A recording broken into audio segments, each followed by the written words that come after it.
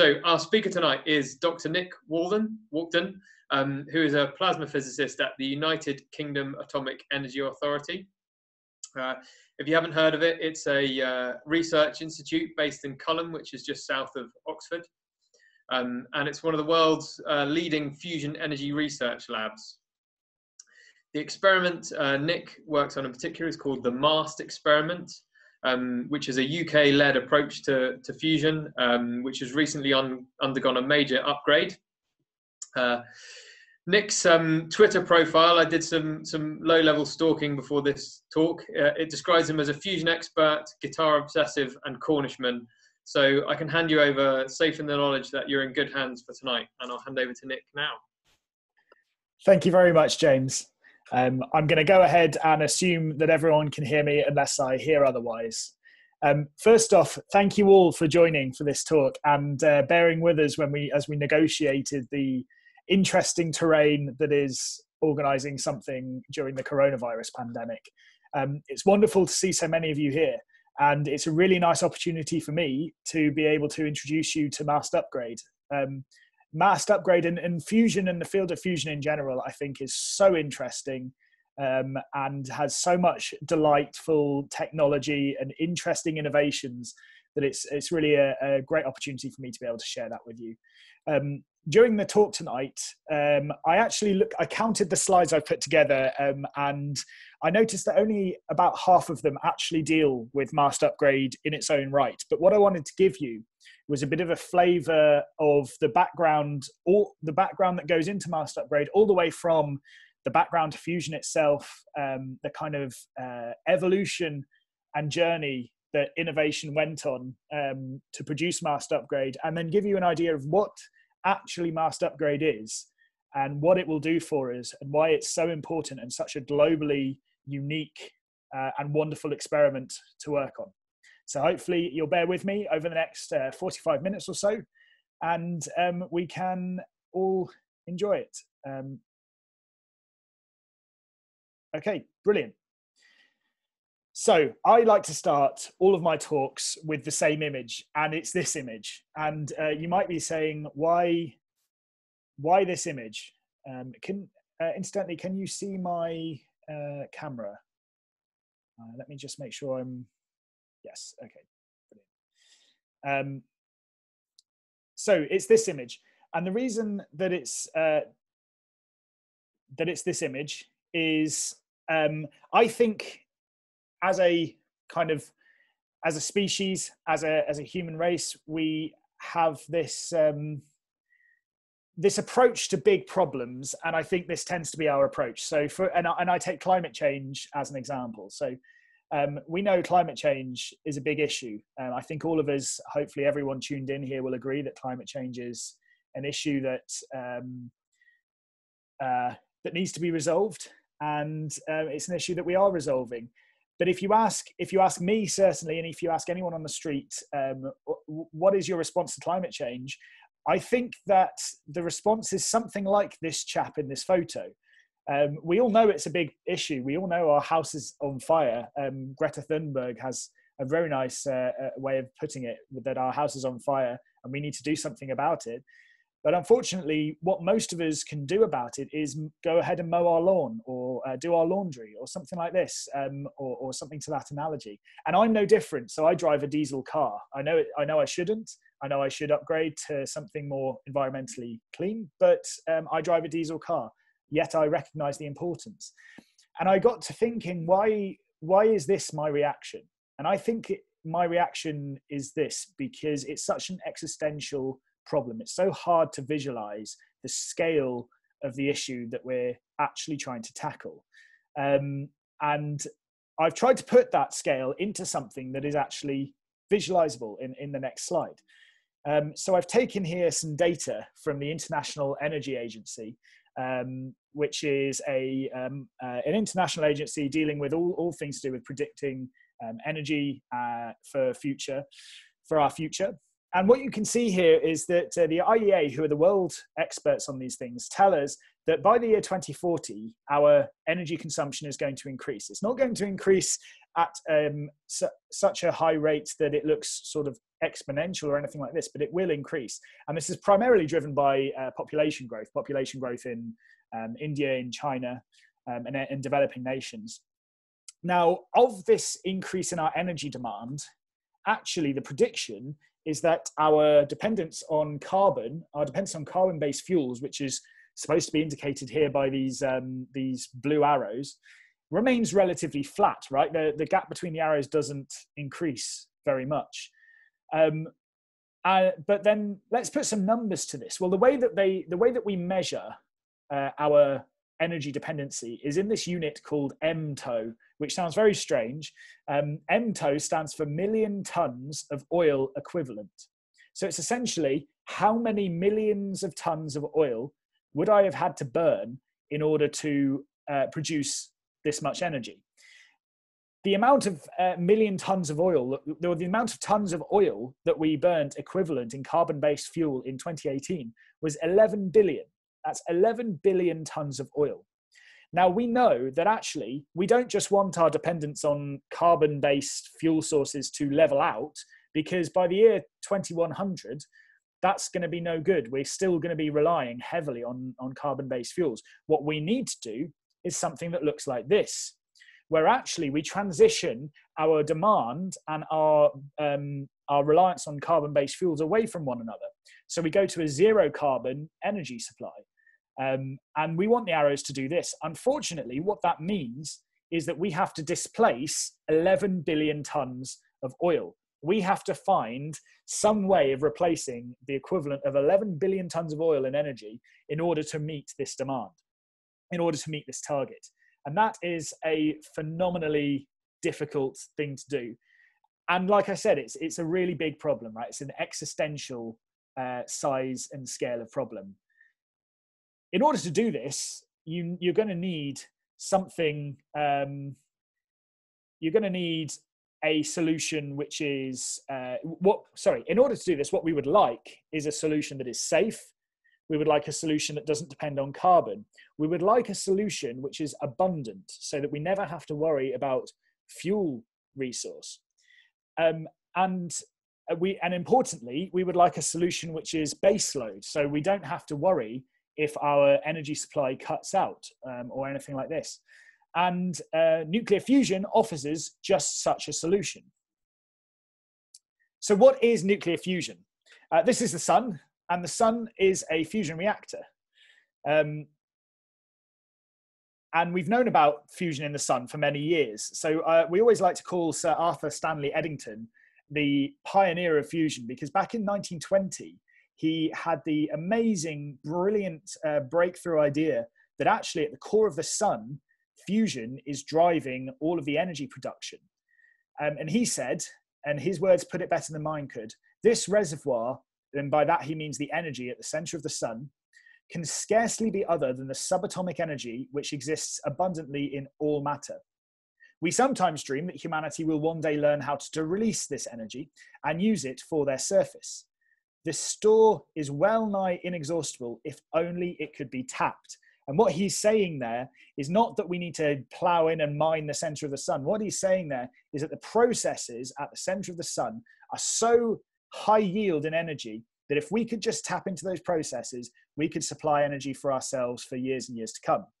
Now, at the time, this was quite a skeptical, there was a lot of skepticism towards this point of view. People didn't really know about fusion. They didn't really understand about the sun and how it's formed.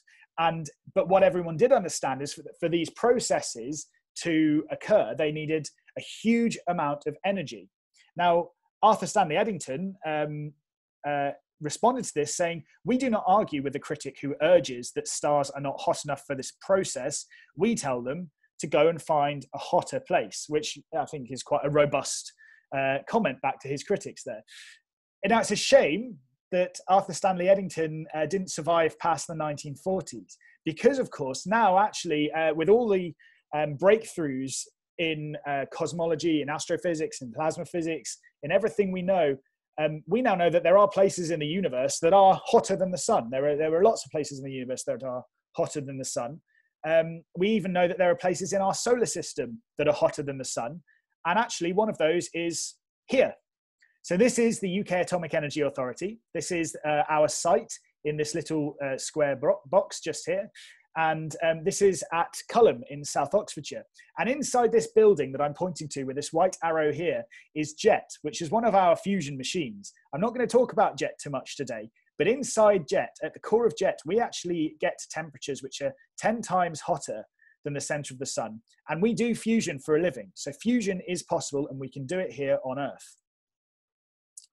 Now, what does fusion look like on Earth? Well, the fusion on Earth looks a bit different to the way it occurs in stars. And that's because the sun is actually a remarkably inefficient fusion reactor. On Earth, we can't just rely on hydrogen fusion. We actually have to rely on some isotopes of hydrogen. So we use deuterium, which is 1 proton and 1 neutron, and tritium, which is 1 proton and 2 neutrons. These form helium, which is 2 protons, 2 neutrons, and a lonely neutron, which can fly off out of the vessel and eventually, conceptually, will go in and hit some sort of blanket around the outside and eventually power a steam turbine and generate electricity. So that's how we get electricity back from fusion. Now, deuterium itself is really, really readily abundant on Earth. And if you've drunk, I've got a glass of water here just to keep my keep myself hydrated. And if I take a gulp of this water, about 1 in every 6,000 hydrogen atoms in that water is actually deuterium. So deuterium we can get wherever we want. Tritium, on the other hand, is difficult to come by. So tritium is a radioactive gas. It doesn't form naturally in nature. We can get it from nuclear reactors in Canada, for example, but not in any major, not in a big enough supply to power a fusion reactor. So we have to do something about that. And it turns out that if you take lithium, lithium is a metal that we can get naturally. If you take lithium and you bombard lithium with neutrons, you can actually produce tritium as a byproduct. So if we put numbers to that, it means that if we take all of the deuterium in a bathtub of water and all of the lithium in a laptop battery, we've got enough potential energy yield in the fuels there to match about 40 tons of burnt coal or about 250 kilograms of processed uranium ore in a fission reactor. So the energy yield from fusion is enormous, and that really speaks to its huge potential. The problem is that it's really, really hard to do. So it's really hard to get to these temperatures, which are 10 times hotter than the center of the sun. It's really hard to do that in a controlled fashion. So how do we build a fusion reactor? Well, in the 1980s, TV and movies thought we built a fusion reactor like this by throwing banana skins into the back of a DeLorean. Unfortunately, that's somewhat far from the truth. In the 2000s, we thought we could build a fusion reactor, or science fiction thought that we could build a fusion reactor that could fit inside your chest. Also somewhat far from the truth. But we can build fusion reactors. They don't look like this. They look like this. So this is a tokamak. A tokamak is a word that is an anagram, sorry, not an acronym of some Russian words, which I am certainly not going to embarrass myself by trying to pronounce. Although I'm sure someone on YouTube has done a much better job than me. Like James said, I'm a Cornishman, and I think if I try and pronounce this, it'll just butcher it in some vaguely Cornish accent. But translated, this basically means toroidal chamber with magnetic coils, and that is essentially what a tokamak is. So tokamak requires a few key things that make it a tokamak. Those are a plasma. So at the center of our machine, we have to have this burning hot fuel, 10 times hotter than the center of the sun. Now, it turns out that matter, gases, liquids, solids, whatever, they don't like to be at temperatures that are 10 times hotter than the center of the sun. And instead of being a gas, a liquid, or a solid, they form something called a plasma, which is actually a fourth state of matter. And plasma is quite easy to understand. So if every atom in a gas has a nucleus at the center, and it has electrons whirling around the nucleus. In a plasma, all that we've done is we've taken that nucleus, we've taken that electron, and they now move around independently of one another. They're no longer bound to each other. And when that happens, we have this state of matter called a plasma. And that happens when things get very hot, so our fusion happens in a plasma. So we have this plasma sitting at the center of our machine, but it's burning at 10 million degrees. or 100 million degrees. So we don't want this thing to touch material surfaces. We have to find a way of keeping it bound in that space, but without using materials to bind it there. And the way we do that is we use extremely strong magnetic fields, very, very strong indeed. This is the hand of our illustrious CEO, Ian Chapman, demonstrating this. So inside this glass container, we have some plasma, and Ian is moving a permanent magnet around, and you can see that the plasma responds to that magnet. And that's because everything in the plasma is charged. Everything has a charge, and charges respond to magnetic fields. So we can create a cage. Essentially, all this is it's a donut-shaped cage created by a magnetic field to hold that plasma in place and let it burn at 100 million degrees. The other thing we have to have is a vacuum vessel. So we could do this just in air, just in atmosphere, but that wouldn't work very well because all of the nasty things in air, the things that we really, really hate, like oxygen, who likes oxygen, or water or nitrogen, they will get into our fuel and they dilute our fuel and mean that we can't do as much fusion. So we can't do it in air, we have to do it in a vacuum. And this is basically the fundamental components that make up a tokamak. Now, there are a huge amount of stuff that goes in, and if anyone in the audience works on tokamaks, you'll know these things are way, way, way infinitely more complex than I'm making it seem here. But at its fundamental core, these components are what make a tokamak a tokamak. So, excuse me. We've known about tokamaks for a number of years. So they emerged in Russia. They emerged in the 1950s in Russia, and they were declassified in the 1960s. And I'll show you a bit of a timeline later. So you could say, well, we've known about tokamaks for 50, 60 years. Where are we now? Well, like I said, in Russia, in the 1950s and 60s, this idea of a tokamak started to emerge. It was at that time, there were lots and lots of different ideas on how you could do fusion being tested all around the world, some at Culham, some at UKAEA, and other places around the world. And all of them were falling flat on their face, except this one idea that came out of Russia called the tokamak. And when the Russians finally decided to declassify that research and send it out to the rest of the world turned back to Russia and in classic Cold War era style said, well, we don't believe anything that you're saying. We think this is propaganda.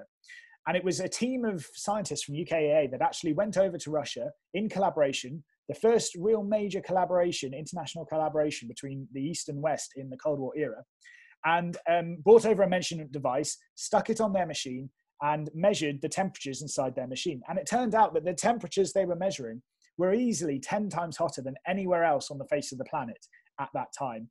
And it's really in this phase that the world discovers that the tokamak is the way forward. The tokamak is the most promising method for getting fusion off the ground. And this is a lovely drawing drawn by the son of one of the Russian scientists during that mission, showing these English scientists coming over and putting their measurement device in the Russian tokamak, which was called T3 at the time. So in the 1960s then, in the late 1960s and early 1970s, the world suddenly starts to awake to the fact that the tokamak is the way forward, and it starts to build big devices. This is something called the Princeton Large Torus, and at its time, it was the biggest device in its day, and it was a kind of pioneering machine. It didn't achieve the kind of fusion goals it wanted. So America built a second device, and this was called TFTR. So TFTR is the Tokamak Fusion Test Reactor. This was built in America again, and this was supposed to produce more energy out than it put in, and it didn't do it. And there were lots and lots of physics reasons why it didn't do it. But fundamentally, it was its size. You need a big machine to be able to produce more energy out than you put in. And the world recognized that you couldn't build one of these machines in isolation. So a big European project was enacted to build JET. And this is JET. JET is the Joint European Torus. So it's operated at our lab in Culham, but on behalf of the European Commission. 27 countries, 28 now I think, pay into JET. And JET is the biggest machine in the world, and it holds the world's record for fusion energy produced. But JET is not the end of the story. So where do you go after JET? Well, JET still hasn't produced more energy out than it's put in, but it's produced enough results, and promising enough results, that now we can start scaling that up to a machine that is actually going to prove the principle. So this is ITER. ITER is being built in the south of France, and it's just a monumental project in every sense of the word. So ITER is a partnership between these 7 partners down here. So Europe, China, India, Japan, South Korea, Russia, and the US. Not natural bedfellows, you might say. So I think just getting all of these partners in one place at one time and partnering up is an achievement in itself. Around about 50% of all of the world's population is represented in ITER somehow through one of the partners. Let me just replay that video for you. And not just the population, but 90% of the world's economy is represented in ITER. And this represents just the scale and the magnitude of the challenge that ITER is trying to solve. So ITER's goal is to produce something called a plasma burn, which means that the heating inside the plasma itself from the fusion processes that are going on is enough to self-sustain the heat. So we can get there by pumping in, say, 50 megawatts of power, and ITER then will self-sustain itself, produce enough fusion that it will produce 500 megawatts of power out. And this we call a power gain. So ITER will produce 10 times the power out that we put in. And that is the headline goal of ITER. ITER really is pushing technology to the very limits in every sense of the word. Just to give you 2 examples, the heating systems on ITER are so powerful that if you put a car in front of one of them, it would be vaporized within about 10 to 15 seconds. So they're very, very powerful heating systems.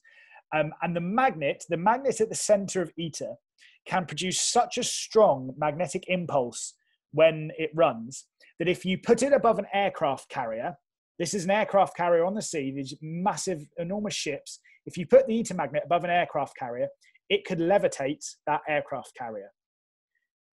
That's the scale of ITER. That's the scale of technology that we need to get this device off the ground. And we're doing it. The amazing thing is that we're actually doing it.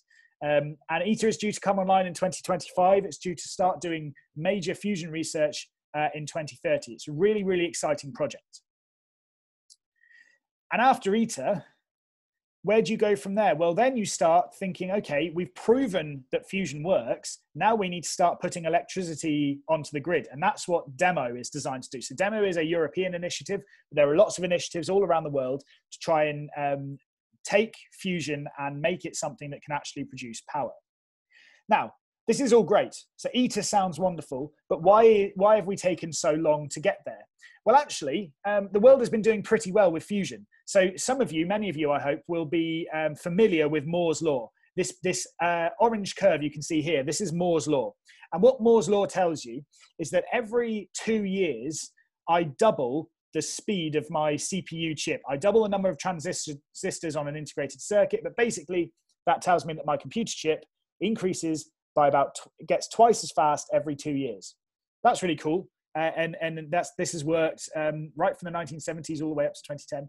Well, how am I doing in fusion? Well, I can take something called the fusion triple product. Don't worry about what this is. All you need to know really is that this fusion triple product basically says, if I was using deuterium and tritium in my reactor, how close to producing net fusion gain, how close to producing more power out than I put in would I be?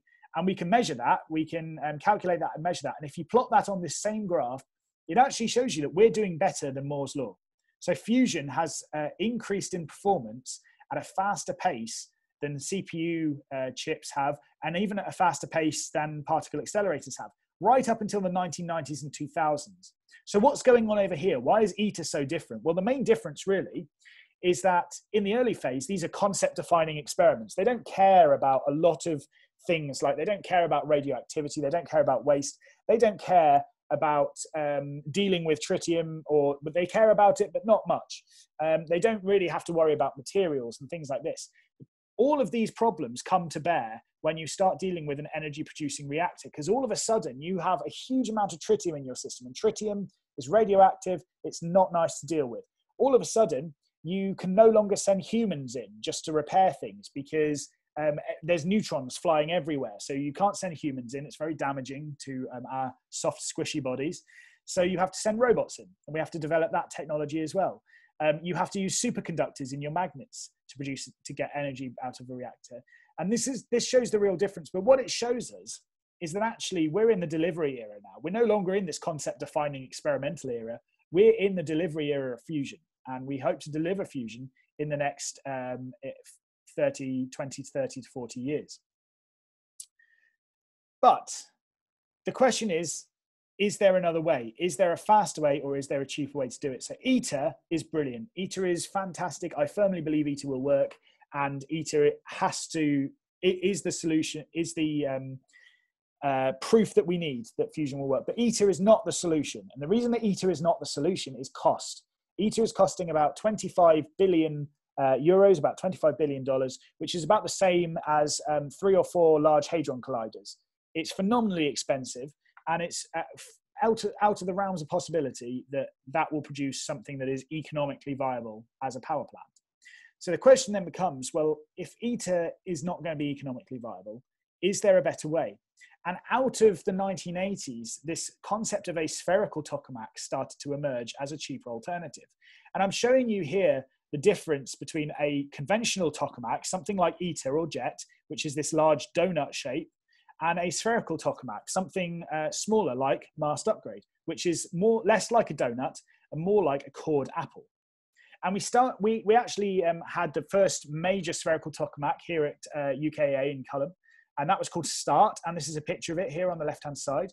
And START's bigger brother was MAST, and this is MAST that you can see here. Interestingly, a little aside for you, the light that you can see here, I don't know if anyone in the audience has ever done any solar astronomy, but when you do solar astronomy, you put a filter on the end of your telescope. And if you look through your telescope and you look through that filter, what you can actually see is only one wavelength of light, and that is the wavelength of light that comes when gas at the outside of a star hits the hot stuff on the inside and ionizes. And what you see then is the surface of the sun. So if you've ever seen a picture of the surface of the sun, you've seen this kind of light. And it's exactly the same light that we pick up in our tokamaks. So what you're seeing here in MAST is the surface of our mini sun inside our machine. And I just think that's really, really cool. So this is MAST. Why is cost so important? And why does the spherical tokamak in particular look like a more cost-effective route? Well, first off, let's see what are the costs of fusion. These are the names of some fusion experiments over the years and the amount of power that they potentially could produce. And you see that the cost comes down as the power increases. And that's because the dominant cost of a fusion reactor is capital. It's mainly in how much it costs to actually build the damn thing. Now, ITER was supposed to come online and be in this kind of cost bracket down here, which is in this grey shadowed region, which is roughly where we need to be cost competitive with an energy market. But ITER is actually looking like it's being somewhere up here, like almost 1 or 2 orders of magnitude higher than we need it to get there. And this is a problem. So what's driving these costs? This is a rather complicated diagram. Please don't worry about the details. But what this does is it breaks down the cost in ITER, the projected cost in ITER, by different things. And the biggest costs, 4 of the biggest costs, are in the magnets that go around the system and the cryostat that's needed to cool down those magnets. The site in the buildings are a big cost. And that's because all of the concrete that you need, it has to be nuclear grade concrete. And that is very expensive stuff to pour. It's very expensive stuff to produce. And the heating systems are a big cost. And part of that is because ITER is so big, you need a lot of heating systems to put enough power density into the machine to get it hot. And the blanket, the thing that sits around the outside of the machine to create tritium and to get energy back, so the neutrons hit and create steam out of, is also a big cost. So what happens if we make the machines smaller? Well, if we make the machines smaller, the first thing we do is we make the magnets that we have to sit around the machine smaller. So that takes this cost down. That's really great news. The second thing it does is it means that the amount of the buildings that we have to lay with nuclear grade concrete goes down as well. And that's really good news because that takes this cost down. It means that the amount of heating we need to put in to get the same sort of power density in our plasma drastically reduces just because we've got a smaller volume. So this this part goes down. And it means that the amount of space we need to cover with these blankets reduces as well. So this part goes down. So all of a sudden, just making the machine smaller reduces all of your top 4 major cost centers. So this becomes a really potentially economic way of creating a tokamak. And not only does the cost go down, but it turns out that these machines are phenomenally efficient to run. So this is, I thought I'd just stick this photo in here because I love this photo. This is START. This is the START vessel in the background. And these are the big 5 who really designed and built this machine. START is a wonderful story of science because START was built on a budget of about £200,000. And that is a small budget for a science experiment of this kind of caliber. And it was basically built by begging and borrowing and stealing all sorts of equipment left from other experiments and putting them together into this lovely thing called a spherical tokamak. But START very quickly broke all sorts of records. Now, this is another complicated graph that I've lifted out of some scientific text somewhere. But what this is basically measuring is this something called beta. This funny B here is called beta. And what beta measures is the amount of pressure, so how much heat we can store in our plasma for a given amount of magnetic field. So say I have a magnetic field of 1 Tesla, which is about 100,000 or 1,000,000 times more than the Earth's magnetic field. Say I have 1 Tesla of magnetic field. In a normal tokamak, this means that I can store, and this is a percentage scale, by the way, it means that I can store about 1/10 of that magnetic field strength in pressure. And that's what we had here. And for a long time, before START came online, people thought, right, that's brilliant. That's the record. We can't beat that.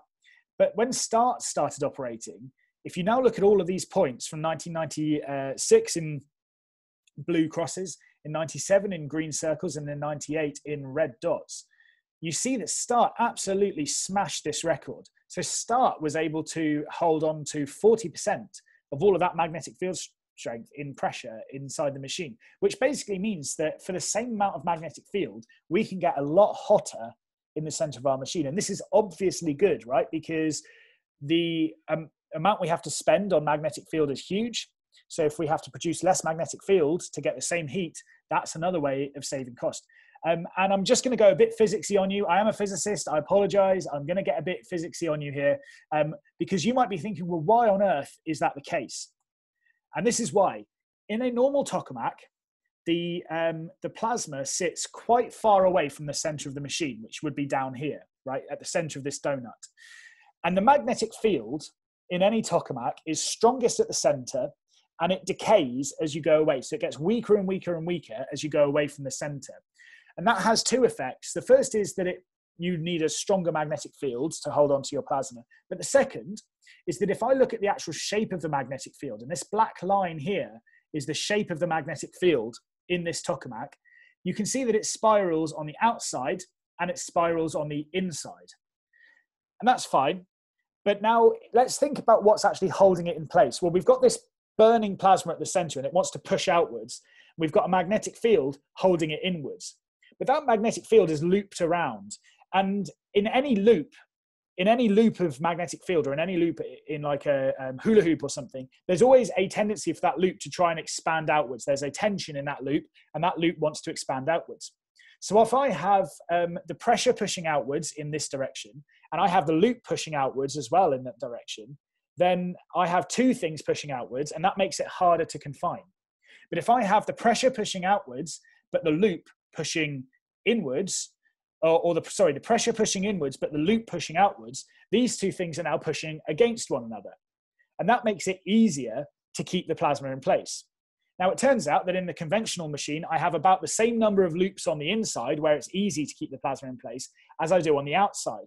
But in a spherical tokamak, as we see on the right-hand side, I have many, many, many more loops of magnetic field on the inside than I do on the outside of the machine.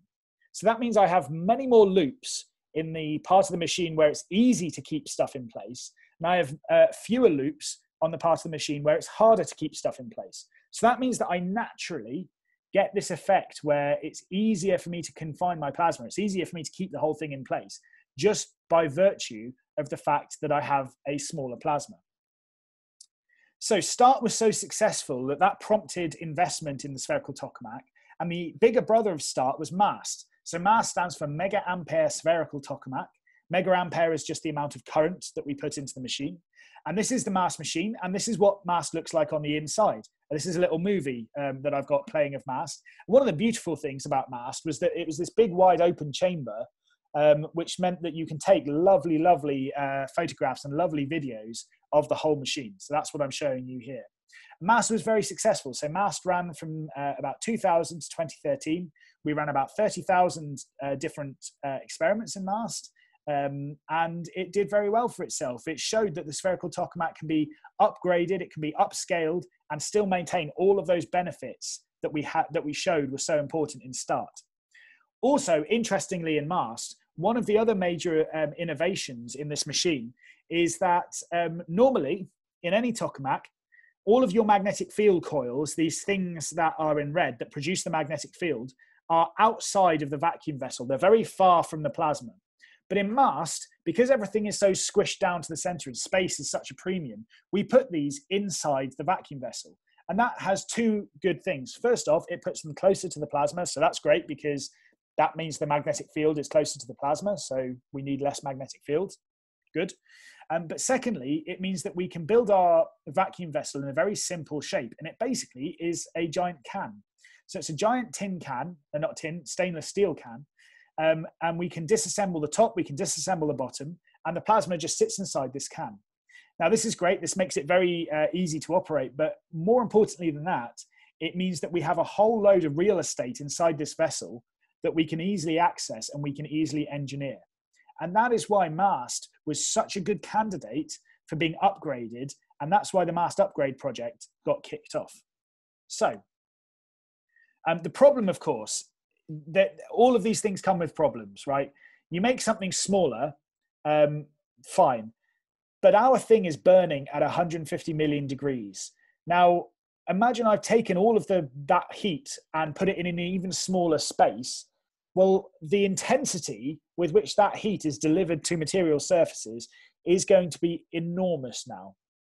And we think in fusion at UKAEA, we think there are basically 6 major challenges that require significant innovation in order to solve, that are in the way of fusion. And we have to get stuff hot, and that's what I mean here by burning plasmas. We have to get things as hot as they can get. We have to build our machine out of materials that can withstand the environment that we're putting them in. We need to make sure that we produce enough tritium that we can keep the fusion reactor going. And like I said before, we need to make sure that we can maintain it and we can repair it all robotically, all without sending humans into the loop. And finally, well, not finally, and we have to do all of these things in an integrated, holistic manner. So we have to design the whole machine so that everything fits together, and we don't have a case where the robotic maintenance systems mean that we can no longer breed tritium. But among all of these challenges, perhaps one of the most intense is number 3, which is removing this excess heat. So this is already a big challenge, right? We have 150 million degrees at the center of our machine, and about 3 or 4 meters away, we have to be at the temperature of a wall or liquid nitrogen in some cases. Now, nature does not like this, right? So let's think about a star. Let's think about the sun. The sun is about 15 million degrees. At its surface, it's about 5,000 degrees. In order to get the temperature to drop off, the sun has to be the size it is, and the sun is enormous. It's certainly many, many, many, many times bigger than the size of the Earth. Now, we're trying to do something even worse than that. So we're trying to get from 10 times hotter than the center of the sun to 1,000 times cooler than the surface of the sun in a space of meters. That's our challenge. And obviously, that's a very hard thing to do. And what that tends to mean is that we're putting very, very high heat fluxes onto our material surfaces. In present-day machines, that heat is around about a heat flux of 5 megawatts per meter squared. Now, this is a unit that we use to describe heat flux. Don't worry about the unit. To put that into context for you, a diesel combustion engine, and I drive a diesel, like I was saying before, the peak heat flux in a diesel combustion engine is about 10 megawatts per meter squared. So we can be reasonably assured that this is fine. This is tolerable and survivable. In ITER, we expect this to start verging on around about 100 megawatts per meter squared, which is the same sort of heat flux that a space shuttle feels as it's re-entering the atmosphere. Anyone that knows anything about space shuttles will know that they have this armor called ablative armor. And what ablative armor does is it heats up and it destroys itself to protect the more vulnerable components underneath. This is not somewhere we want to be with a fusion reactor, right? We do not want a fusion reactor that is going to destroy itself in order to protect itself, because we're just going to have to go in and repair it. And that is a lengthy process that all the time is being used up, where we could produce useful fusion energy. Now, when we start thinking about even bigger reactors in the future, like demo, we get up into this kind of territory around here, about 400 to 1,000 megawatts per meter squared. And this is the sort of territory that an arc welder operates in. Arc welders are fundamentally designed to destroy the materials that they are dealing with. We do not want to be in that kind of category.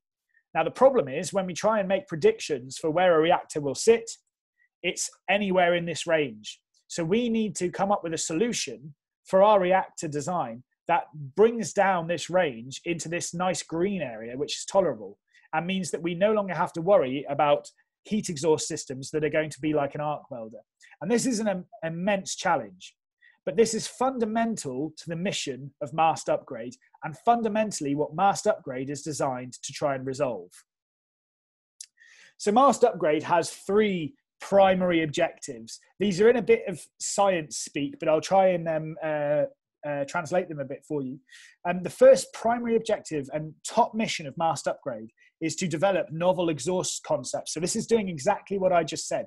It's to develop ways of getting rid of this excess heat that we don't know how to deal with in a manner that is safe to the machine, and in a manner that we think could scale up and actually be a solution in a fusion reactor. And I cannot stress this enough. If we do not come up with these solutions, fusion cannot go ahead. This is an innovation that is absolutely required for fusion to go ahead. It is a challenge that every single approach to fusion will knock up against, and we need to find the solution. And MAST-Upgrade is investigating just that solution. On top of that, there's a lot of physics that we can do in MAST-Upgrade which will directly feed into the knowledge basis for ITER. So a lot of the experiments that we're going to do in this machine will feed the knowledge base for ITER and provide more and more understanding of the basic fundamental processes that go on inside a Tokamak, so that when ITER comes online, it is a success from day one. And that is really, really important. And finally, we want to show with MAST-Upgrade that actually you could build a reactor that looks like a spherical Tokamak. You don't need to build a reactor that looks like ITER. And the way that we do this is we show that we can do everything that a reactor like JET or ITER can do in this machine, but we can deal with those high heat fluxes. We can deal with that really intense heat that only gets worse when you make stuff smaller. And I'll talk a bit about STEP at the end. So STEP is a UK initiative to try and design a fusion reactor based on this spherical Tokamak concept. So where are we with MAST-Upgrade? MAST-Upgrade, the actual project really kicked off in 2008 when we started designing the machine and started designing this concept of something called the Super X diverter. And the Super X diverter is the name that we give to this heat exhaust system, this innovative system for removing excess heat. So this kicked off in January 2008, and we were approved for construction back in April 2010, so a long time ago. In October 2013, MAST ran its final experiment. It ceased its operations, and we started taking the machine apart. And in 2014, the whole thing was disassembled, and we were ready to start building the new machine. In 2018, the whole machine had been reassembled. It was all in place, and we had a handover from construction. So we were no longer building the machine. We were now starting to figure out how to operate the machine. And that was back in April 2018. And here we are today in 2020. And if I'd have given this talk before we all were forced to work from home, I'd have told you that we were tantalizingly close to producing the first plasmas in MAST-Upgrade, and they would be later this year. Please take that with a pinch of salt, because depending on when we get back, it might be this year, it might be next year, but we are tantalizingly close now to the first plasmas in MAST-Upgrade.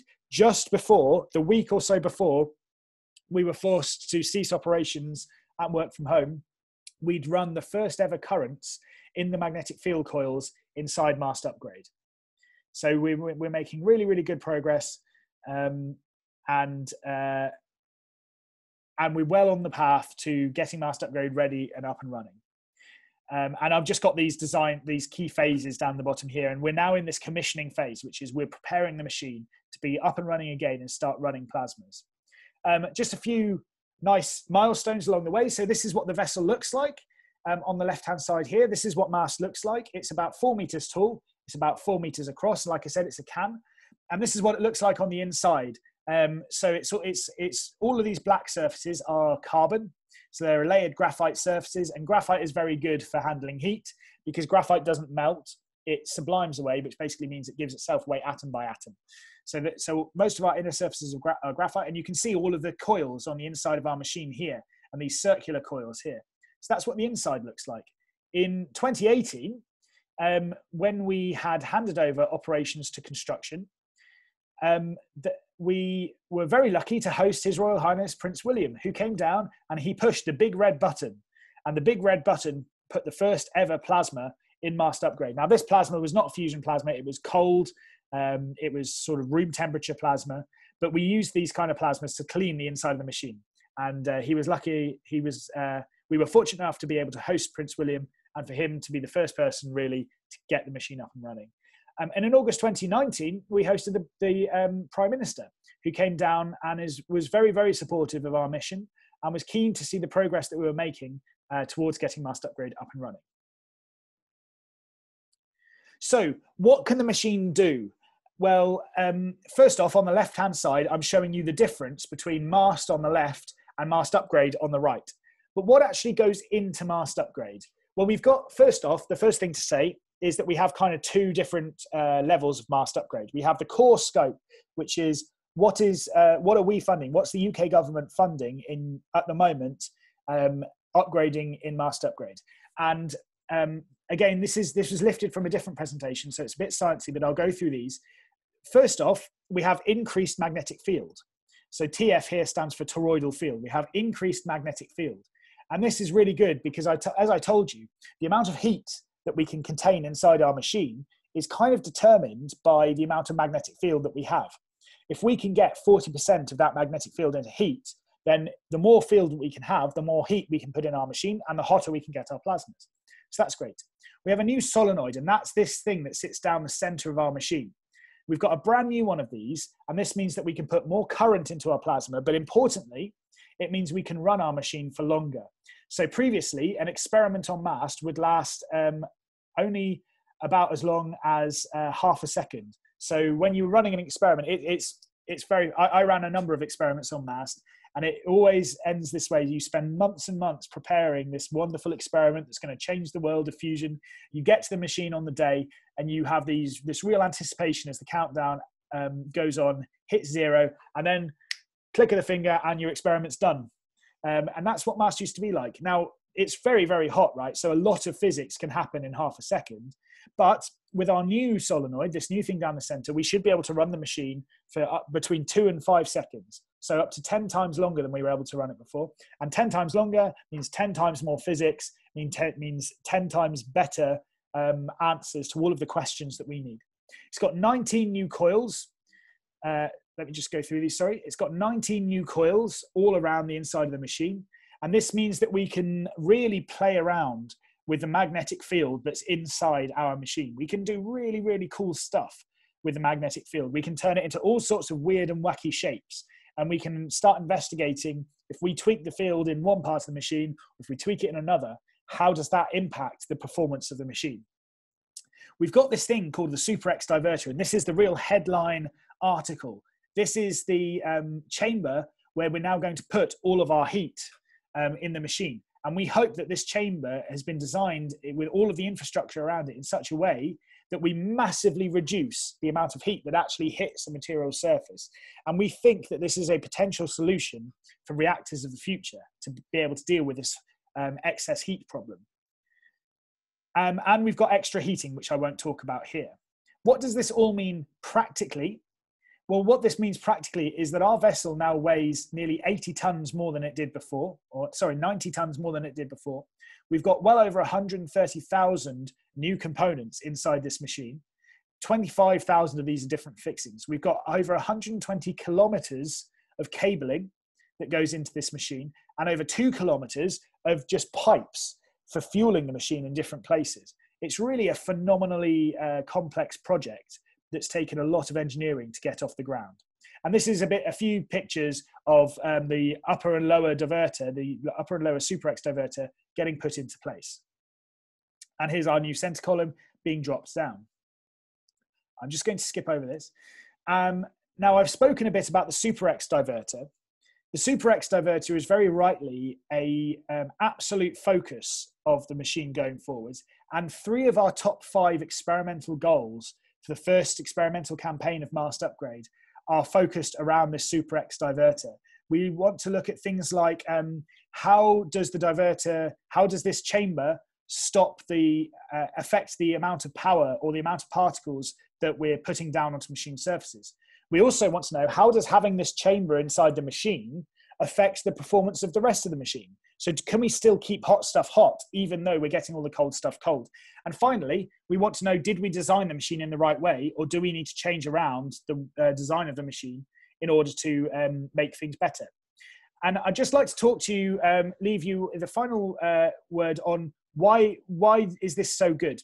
Well, we've done a lot of work to run very complicated codes and try and look at what we think will happen inside the plasma when we have this chamber in the machine. And what I'm showing you here is one of these codes which shows the temperature that we expect inside the plasma. Now the fusion, we don't do fusion on MAST-Upgrade, but all of the hot stuff is up here, right, in this red portion here. And what we really want to do is keep this material surface down here where the plasma is touching as blue as possible. And it turns out that actually in all of our codes, when we run them through, say that as we put more and more fuel into the machine, as we put more fuel and more heat into the machine, this thing gets colder and colder and colder. And this is really good news. And it's good news for a number of reasons. First off, this happens because all of the time that the plasma is touching the material surface, all of the time you're putting heat down onto that material surface is giving itself back to the plasma, right? It's melting or it's subliming away. Basically, you get little bits of that material come back into the plasma. Now, anything that is not plasma, that hits the plasma, creates light. And in our game, light is energy, energy is fusion. So the more light that gets into the plasma, the colder the plasma gets, the less fusion we can do. So what happens then if we make this into a chamber? Well, now we're doing something really innovative, right? We're separating out the bit of the plasma that we want to keep cold from the bit of the plasma that we want to keep hot. And we're doing that with a really, really narrow gap here, right? We've got a small throat here. And things just cannot get back up into this hot part of the plasma. It's kind of like, I always say, it's like imagining you're trying to throw a piece of grit up a hose whilst the hose has water coming out of the end of it. You just can't do it. You try and throw it up there and it just gets whooshed back down, right? So that's what's going on in here. So we've now got this situation where all of this light that's being produced from all of these nasty bits that come off the surface is being contained in this region of the plasma where we want to keep things cold. And this region of the plasma that we want to keep things hot is staying hot because we no longer have a lot of the stuff that would normally go in and cool it. So we've got this situation now where we can keep the hot stuff hot and, importantly, we can keep the cold stuff cold. And that is exactly the position that we want to be in for a fusion reactor. That's exactly what we want to do in a fusion reactor, and that's exactly what we're testing here on MAST-Upgrade. And that is why MAST-Upgrade is so important, because we have this solution that we think will work. Now we need to test it. And that is the goal for MAST-Upgrade. So what comes after MAST-Upgrade? Well, MAST-Upgrade, if it works, and we hope that it will work, will show us that actually the spherical tokamak is a real player. It's a real way that we could start to design a reactor that looks like MAST-Upgrade, but on a bigger scale. And very recently, you may have seen in the press, if you're interested, the government announced a £220 million package of funding to start designing just such a machine. And this machine is called STEP. It's called the Spherical Tokamak for Energy Production. Now, this £220 million will not build a machine, but what it will produce is a design concept. It'll produce a design concept which we think has all of the physics it needs, all of the engineering it needs, and all of the technological development it needs to be able to, that if we could build that design concept, it would produce electricity, and STEP will link to the grid.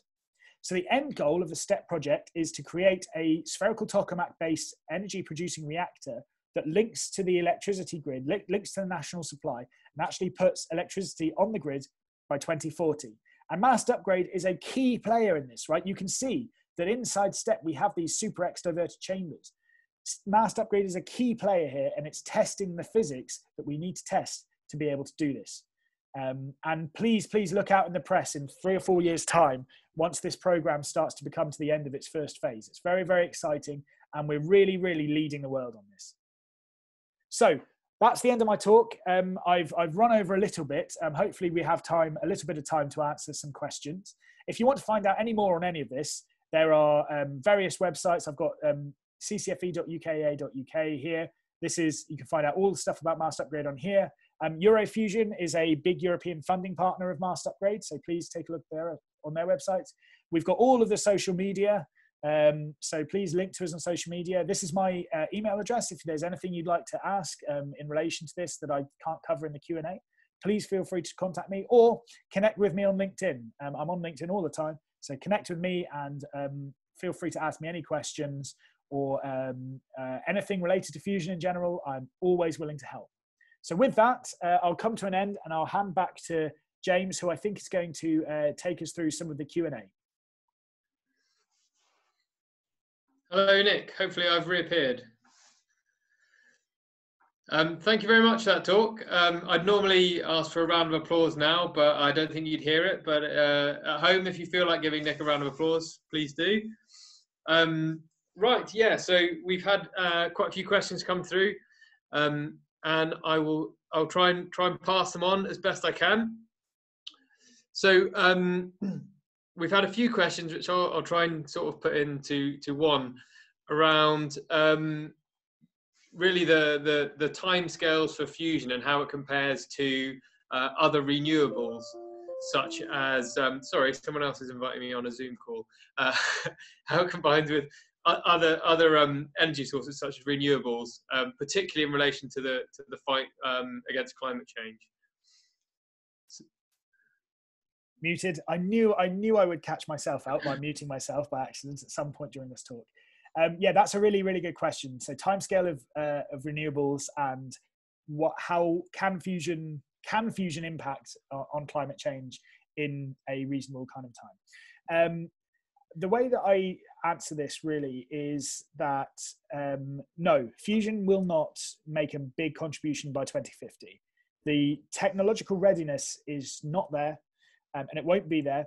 And without major increases in funding, it can't be done. But we have to look beyond 2050, and hopefully that graph that I showed you in the first few slides shows you that we can't just think of 2050 and leave it there. We have to come up with a solution that is going to be able to address all of the energy issues that come alongside climate change, alongside a population which is going to be growing exponentially.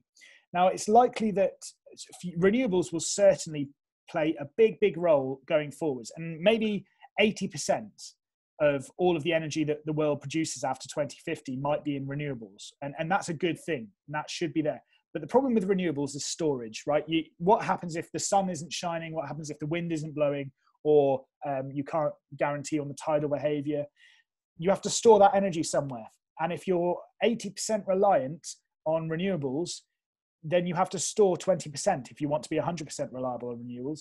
And 20% of the world's energy supply is enormous. So renewables cannot solve the problem on their own. And that problem only gets worse the bigger the population. In addition, areas like India and some places in Africa and certainly in China have population densities which far exceed what we deal with here in Britain. Although you might not believe it if you live in central London or travel into Oxford and take the commuting times into account, but they do. So in Britain, we probably won't need fusion, right? Let's put our cards on the table. We probably won't need fusion in Britain. We've probably got enough offshore wind and other energy supplies that could tide us over. But India, China, with their population densities, the amount of land use they would need to take up with renewables just to be able to supply one of their cities is enormous and completely impractical. So India needs some sort of energy supply, which has high energy yield for a small amount of land use. And that is exactly what fusion is. The alternative to fusion, of course, there is nuclear energy, nuclear fission energy. But that comes with all sorts of other issues related to nuclear proliferation and safety that nuclear fusion doesn't have. In addition, there aren't massively much more abundancy of fuels for nuclear fission on Earth than there are fossil fuels. So you still have this energy, you still have this fuel source problem. So fusion answers a lot of these questions. It's base load, right? So it fits underneath a portfolio of renewables, and it can support that without the need for energy storage. You can turn it on and off as you want, or you can keep it running. And it's high energy density. So I think that's where fusion will sit in the energy landscape.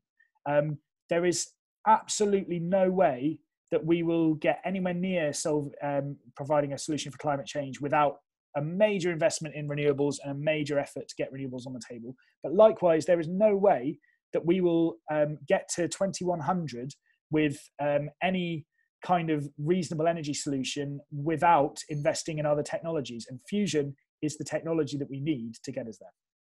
Thanks, Nick. A very comprehensive answer. Hopefully that covered quite a few of the questions.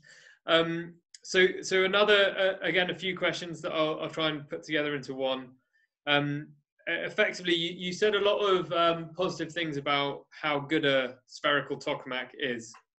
So there are two parts to the question. One is, why did we spend so much time looking at larger tokamaks? In particular, why is ITER built that large? Are there any advantages to an ITER-like design over the spherical tokamak?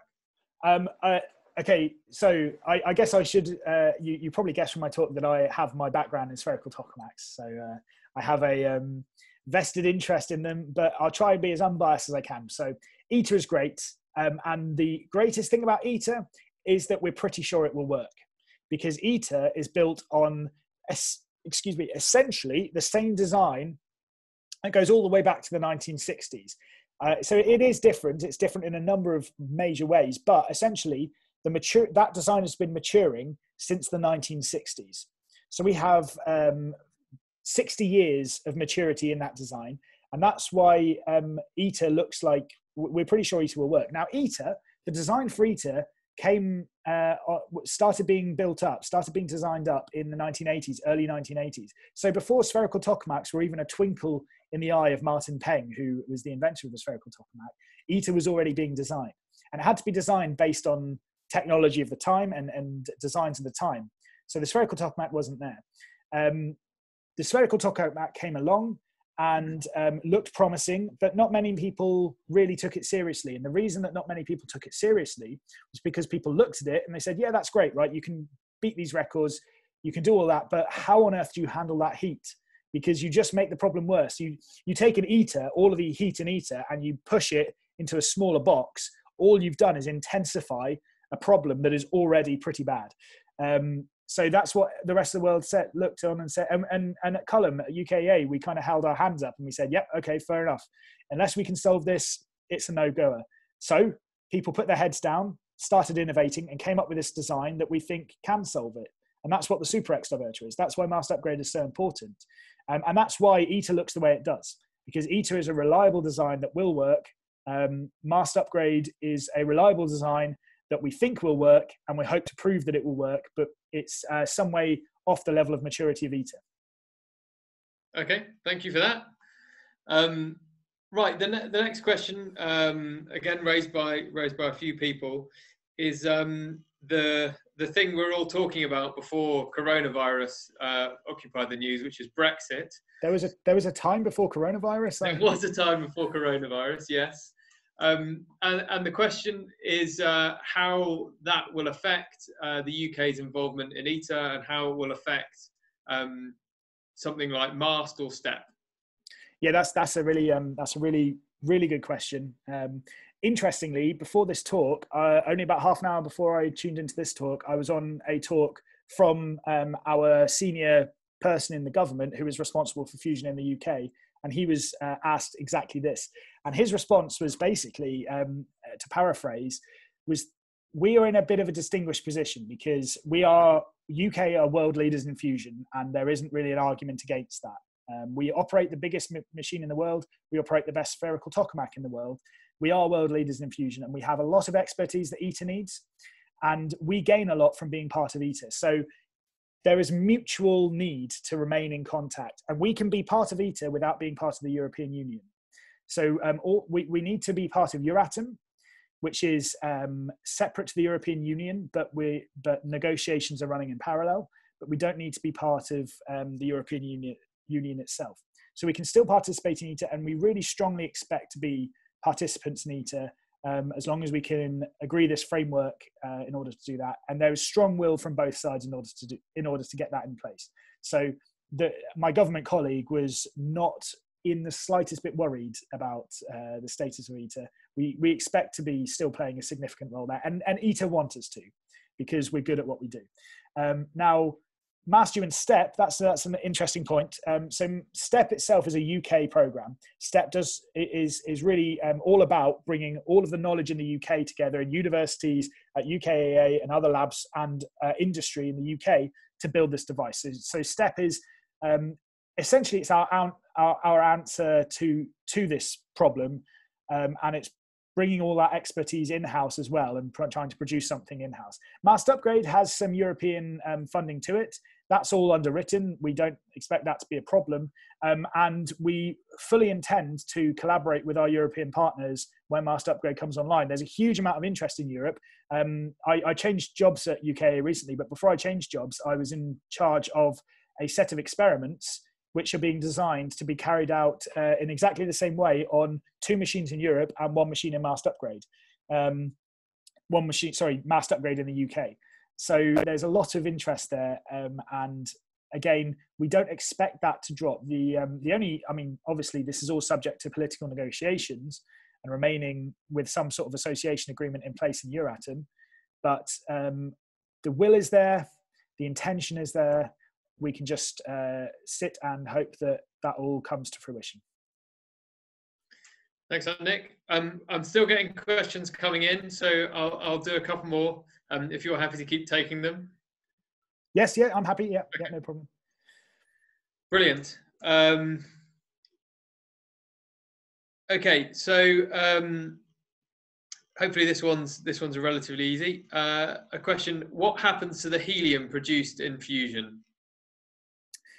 Yeah, that's a nice question. Yeah, so helium is essentially, it's a waste product of our reaction. So what will happen is that helium will get produced in the core of where the fusion goes on. It will slowly migrate its way out, and like all the rest of the plasma, it will come down and it'll hit some material surface somewhere. Once it does that, it will either bounce back off that material surface as a gas, no longer a plasma, as a gas, and it will get pumped away. Or it will embed itself in the material surface, and we will reclaim it after the machine is shut down, and that will get pumped away. But yeah, so it will all get removed out, and probably fusion reactors will start becoming a stock of helium for the world, because actually, interestingly, helium is a bit of a dwindling resource at the moment. But yeah, so the short answer is we aim to pump it all out and use it for other means. Thank you. So two questions, hopefully short ones again, about the interaction between conventional tokamaks and spherical tokamaks. The first was, could you use a Super X diverter on a conventional tokamak? And the second part is, do you feel a sense of rivalry between the two technologies? Oh, what a good question. I think that there is a sense of friendly rivalry, shall we say. Records are there to be broken, and but I think within the field there isn't really. It's not really a case of one or the other. I mean, the spherical tokamak and the conventional tokamak are sufficiently close to one another that actually an awful lot of the physics that you do on one translates directly over to the other. So a lot of the research we do on MAST will support ITER. A lot of the research that gets done on JET supports MAST. So really, it's only very friendly rivalry. I've worked on 4 tokamaks in my career. One of them was a spherical tokamak, 3 of them were conventional tokamak, and I didn't really change the way I was doing anything to work on one or the other. and the other thing I'll say is there are actually many approaches to fusion on the face of the Earth. The Tokamak is the most promising, but there are lots of other approaches to fusion. And I would say that from our perspective, at least, we encourage this, right? The more people that are working on fusion, the better. Fusion will take massive innovation to work, and it takes very, very clever people to get that to work. So the more clever people that are thinking about fusion, the better.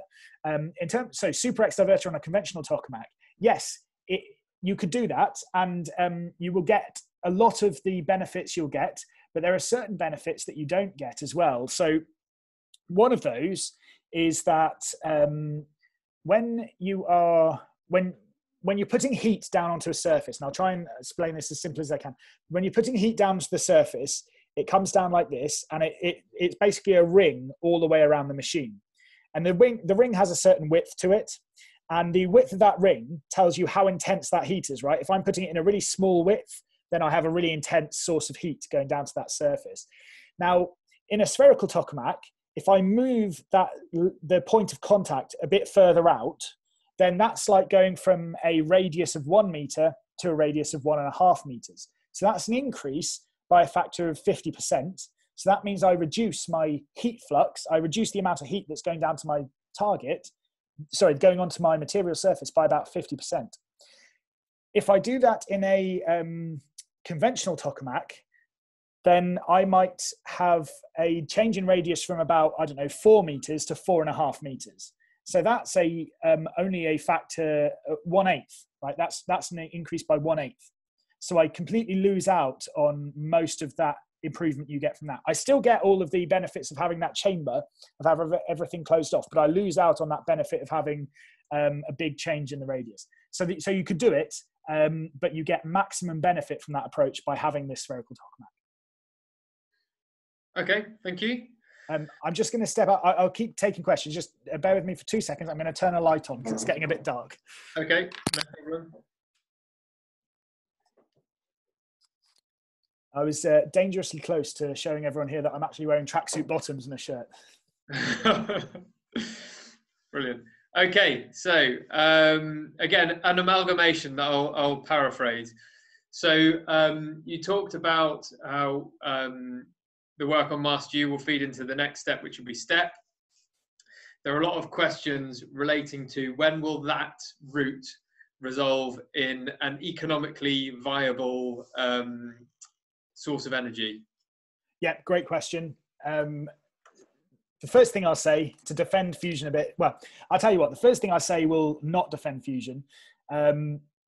The first fusion reactor will not be economically viable. Probably the second and the third won't be economically viable either. But the 10th, once we built 10 of them and we know how to build them for cheap, then it might start to become really viable that companies can start building these things on their own and making money out of them. But oh my God, it's going to take 10 fusion reactors before we can do that. That's awful. Well, I think if you look back in history at all of the different ways that energy has entered the market, be it in coal plants, in oil burning, in gas, in steam, in offshore wind, in solar, every single entry into market from any energy source has always had strong public subsidy because it has never been economically viable to introduce an energy source into the market on its own. The reason is because when you build the first or the second or the third, you're still developing the technology. You're still tuning it and making it right. And that makes it very expensive because you're probably building something that no one else has ever built. So you're doing all of the things that make it very hard to do. And that means that any company that's going to do that is going to say, well, I'm only going to do that if the government foots the bill for a significant amount of the capital. So fusion will probably enter the market with strong public subsidy. And that's an expected thing. But what we can do for our end of that is say, right, that's going to happen. It's going to be expensive when it comes to the market. But what we can do in the meantime is try and build a machine which is as economic as it possibly can be. And we can try and factor that into our machine design now so that the route to market is as short as possible. And there was a study which was done, which said that by 2100, a conventional Tokamak-based fusion reactor will probably have penetrated about 10% of the energy market, which is extraordinary, right? That's fantastic, but about 10%. This is a zero carbon energy market. In the same study, they said, well, what would happen if we could build that based on a reduced cost design, like based on a spherical tokamak? And that increases it up to about 40%. So 40% of market penetration. So that shows you the power of making this machine more economic. And that's probably the best way I can answer that, but it will be expensive and it will require public subsidy. But I think there will be political will to do so, because it really is the golden egg, right? It's the golden goose that lays the golden egg, because it produces this energy which is clean, safe, reliable, carbon-free, and abundant. Thanks for that. Another great answer. Okay, so let me try and again collect a few together. So you've talked about the approach to fusion using tokamaks. Mm-hmm. So there is a question, various questions citing different approaches. Mm-hmm. One of them being approaches by private companies to attempt fusion, laser-based inertial confinement fusion, and someone has asked about the possibility of cold fusion. Mm-hmm. There are three areas I mentioned there. Just if you could mention a quick things on your thoughts on those three kind of alternative ways to fusion. Yeah, sure. So first off, I think I said before that the more people working on fusion, the better. So any work on any approach to fusion is not bad work. And the more people thinking about the problem, the better. And I think we would welcome that. Let's start with cold fusion. As I understand it, and I don't know much about the field as it stands now, but as I understand it, the only real scientifically viable approaches to cold fusion rely on something called muon catalyzed fusion, which the fuel source for which is phenomenally hard to produce and absolutely makes it, as I understand it, a non-goer unless you can produce some way of producing these kind of muons that are needed to get the thing up and running. So that's my understanding of it. Not an expert. I like hot fusion, so I'm afraid I can't really answer that one much further than that. Now, the question on private approaches to fusion, and in fact, I'll take the private and the laser approaches in the same breath. So every approach to fusion differs massively. The way that you get your fusion to actually happen can go from something called a stellarator, which is essentially you have this machine which is crazy geometry. It's all 3D, it's all twisted, but it can run continuously for years at a time, all the way up to laser fusion, which is right at the other end of the scale, where you fire massive lasers at this thing and you explode a target and create fusion that way. And that happens maybe 60 or 70 or 100 times a second. So you've got these really long timescale things, these really short pulse things. And obviously the technology you need to do that differs massively. But in every single approach to fusion that you need to take, you will have to deal with high heat fluxes. You will have to deal with neutrons that will damage materials. You're going to have to deal with tritium and all of the infrastructure that goes around tritium. And you're going to have to deal with robotics. You're going to have to put all these things together in a way that doesn't require human intervention. And there is a lot of things that are going on in tokamak fusion that aren't going on in these other sectors that can directly fit into that. So a lot of the innovation that's going on now in fusion in general and in magnetic confinement fusion in tokamaks can help feed these other sectors as well. And it might be that in 20 years' time, some amazing innovation in lasers means that laser fusion is the way forwards. And we just have to hold our hands up then and we say, okay, if that's the path that leads us to fusion energy the first, then that's the right path to take. And a lot of what we're doing now will directly help that, right? A lot of it is transferable. I think that's probably my approach. The reason that tokamaks are the front runners is just because they're the most mature technology. They're essentially the best balance between easiness of getting running and actual fusion that they can produce. And JET is holding the fusion record by a huge, huge amount. It got 65% of the power out that it put in back in the 1990s, and it's going to do the same probably in 2021. Nowhere else has got even remotely close to that. So tokamaks are the front runner, but a lot of the development that goes into tokamaks sort of directly feed on into this whole blanket of fusion ideas that are bubbling away. And the more, the better. Thanks. Right, so we've gone on quite a long way past. So I'll just give you one more question, Okay, Nick, and then we'll close up. So this one: how small could a fusion reactor be, and could we put them on spaceships? Oh, that's a great question. I cannot say for certain how small a fusion reactor could be, but what I can. First off, whoever asked that, I wonder if you've watched Interstellar. A little trivia fact for you. If you look on the Interstellar wiki for the film Interstellar, you'll discover that all of the spaceships in Interstellar were actually designed with small spherical tokamaks as their fuel supplies. Right, that's pretty cool. How small could you make one? Oh, that's tough. So the first spherical tokamak fusion reactor will not be that small. It will probably be about the same size as JET. So that's pretty big. That's about 8 meters across. So it's pretty large.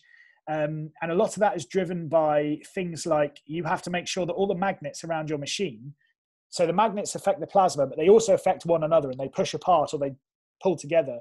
You've got to make sure that they are sufficiently spaced apart that they don't just pull each other together and break. You have to make sure that the heat that you produce is tolerable, and the smaller it gets, the worse that gets. And you have to make sure that the amount of neutrons you produce actually produces energy, and that you get more neutrons the bigger the machine. Could it be put on a spaceship? Well, that's an interesting question. Probably not in the current designs that we have if you want to produce net electricity, but a smaller machine could be used to produce a net source of neutrons, which has all sorts of other uses that you could imagine. Yeah, I think that's probably my best answer for this. So not a current design, miniaturization is not really a key player, but I think once we get to linking to the grid, once we get to the point where we've got a design in place, then miniaturization starts to become much more of a thought piece. So I think James, I need to end it there because I can hear my dinner being created for me in the background. Right. Thank you everybody for tuning in. I really appreciate that, especially that there are still so many people tuned in and that you've come on your busy evenings, busily self-isolating to come and watch me give this talk. I believe that the talk has been recorded. I've recorded the talk in the question and answer session.